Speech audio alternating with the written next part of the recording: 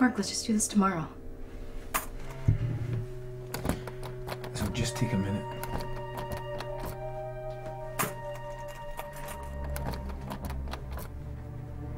Please, just leave it.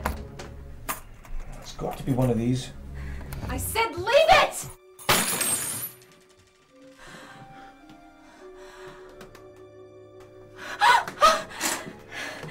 It's just the power coming back on. I'm sorry, I don't know what's wrong with me.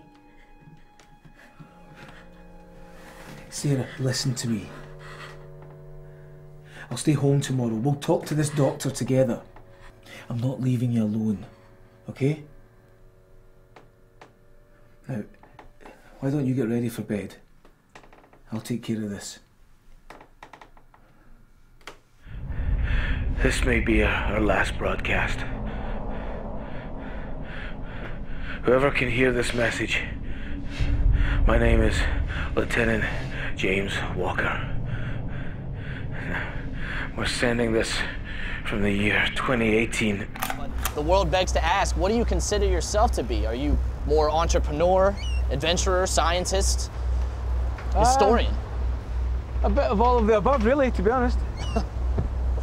All right, let me put it this way. The Russian ship that we're taking up, are you more interested in the history of the ship or the rumored gold that is I tell you what, rather than talking about it, let's just take a look at it. That's where the story begins. Look at that rig.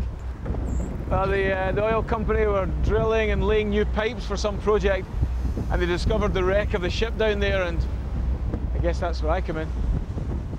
And how do you know there's treasure in this ship?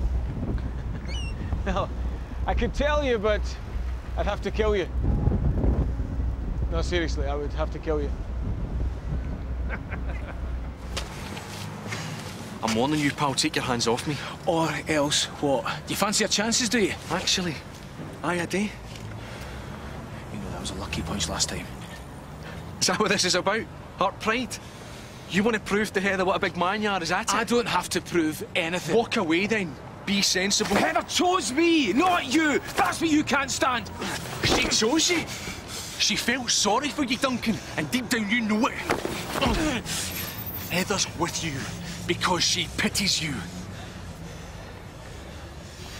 It's me she loves. You do know that. Duncan, come on! They've been pounding us for days. This is all we got.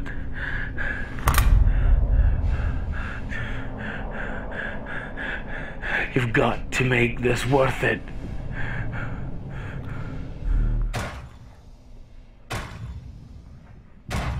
Maybe this.